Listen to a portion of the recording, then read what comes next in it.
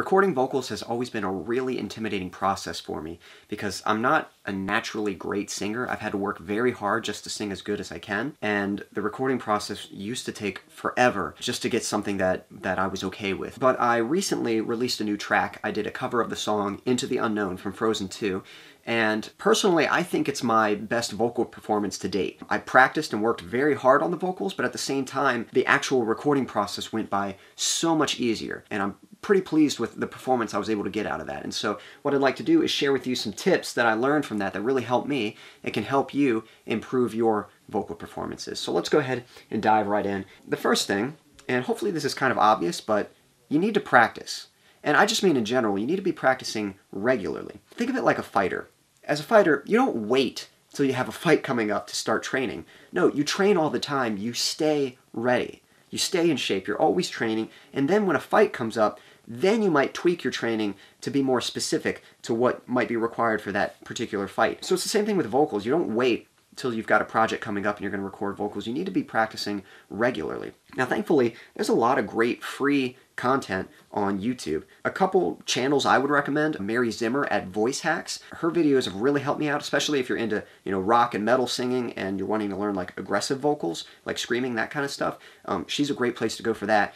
And then another channel that's been really helpful is Ken Vocal Academy. I've actually taken some of these videos and I've made a playlist and included a link in the description so you can check that out. And there's a lot of tutorials in that playlist that have really helped me out. I've got another link in there for a vocal workout. It's a video with a whole workout routine, and you could do that every day. This can get you started, but you certainly want to try to look up exercises that are specific to your needs, your problems, the things you're trying to learn as a vocalist. But that'd be my tip, is just to start with the free stuff and find a certain time during the day where you can start practicing and make it part of the routine so that you're practicing at least Monday through Friday or something like that, just as frequently as you can do. Now, I think you can get pretty far with the free lessons, but if you can afford actual vocal lessons, a private lesson can be super helpful. It's really nice having a vocal expert give you specific exercises to address your needs as a vocalist. I actually paid for a private lesson with Mary Zimmer from VoiceHacks. I did the lesson and it was good. She really helped me out.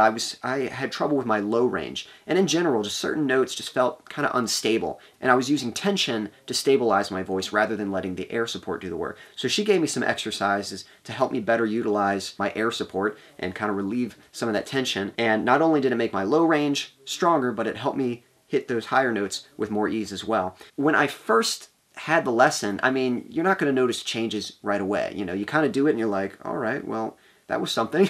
But if you actually put in the practice and you do it regularly, then you'll get stronger as a vocalist, and that's when you'll start noticing changes. I just had one lesson with her, and it was really helpful. So if you can afford lessons, even just one lesson from a vocal expert like her, I think it can be really helpful. So I'm going to include a link with contact information in case you're interested in having a private lesson with her.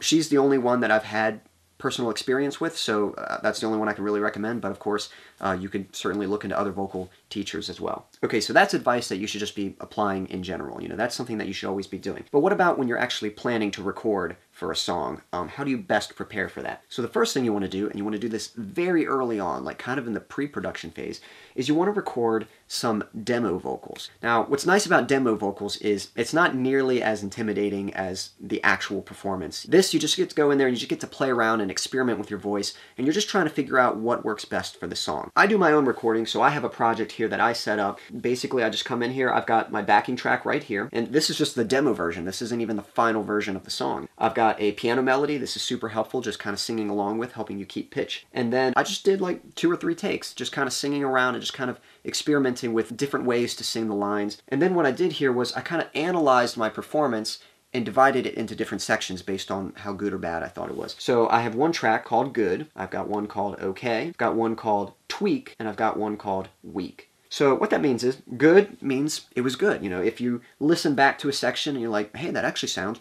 pretty good, then you kind of cut that out and you add that in the good section. Now, if you hear a section that is passable, it's not amazing, but it sounds fine, then that would go in the okay section. So this is like the safe section. There's nothing like stand out about it, but if you combine it with the good parts, then it'll blend in just fine. After that, we have the tweak section. This is where you're singing something and it's just kind of boring. It might not necessarily be bad, but there's nothing stand out about it and it's kind of bringing everything else down. That's the section where you want to try to find a different way or a better way to sing that particular section. And then the weak section, these are the problem areas. This is the stuff that does sound bad and it's like, man, I gotta fix that. I gotta find a better way to sing that. So this can be really helpful because first off, the weak and the tweak sections, they have big influence over the whole performance. You know, you can listen to it as a whole and think like, man, this really isn't that good. But if you just cut out all the bad parts and listen to the good parts, you might realize, hey, there's actually some good sounding stuff in here. It's just a few parts that I need to fix. And once you fix those weaknesses,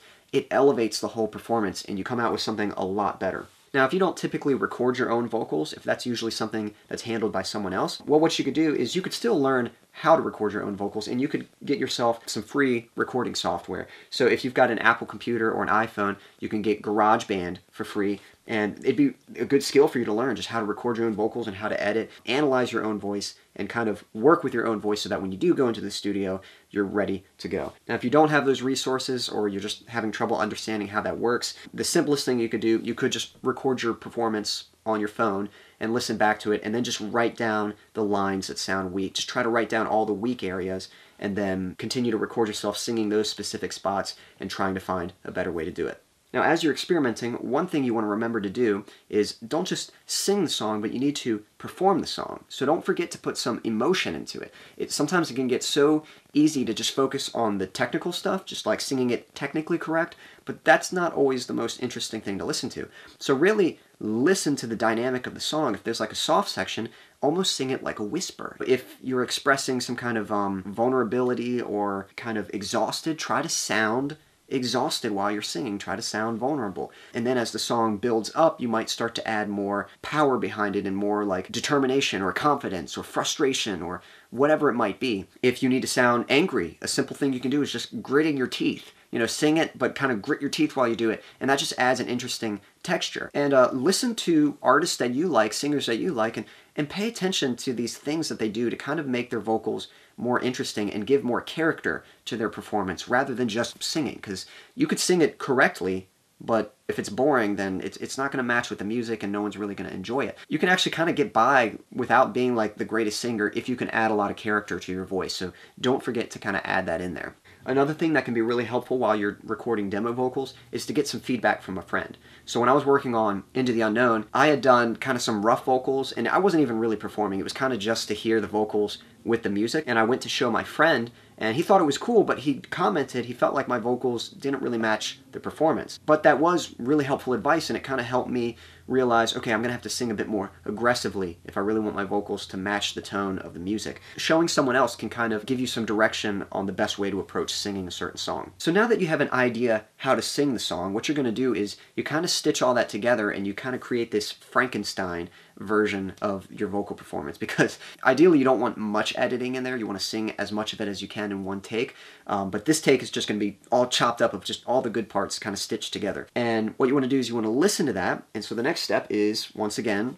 practice. Only this time, instead of general practice, now we're going to practice specifically. So you want to listen to your reference track, that demo that you made, and you really want to take that to memory and kind of just remember how to sing the song and learn to sing it that way. So obviously you want to prioritize the weak spots of the songs, the areas where you were really struggling and maybe you didn't even get a good performance for the demo. It's like, okay, I really got to fix that. So that's the stuff you really want to focus on working on, and you want to find exercises to help with that. So for example, for my performance, what I was working on whenever I would start practicing, first warm up your voice, and then I would always work on air support because that was the main thing. And then I was really focusing on exercises to help with my low range. I was really trying to sing with more power and stability while hitting those lower notes. And then I was also kind of working on my grit technique because I knew I was going to sing with a lot of vocal distortion during this performance. I really focused on those weak spots. I worked on the techniques that I was planning to use.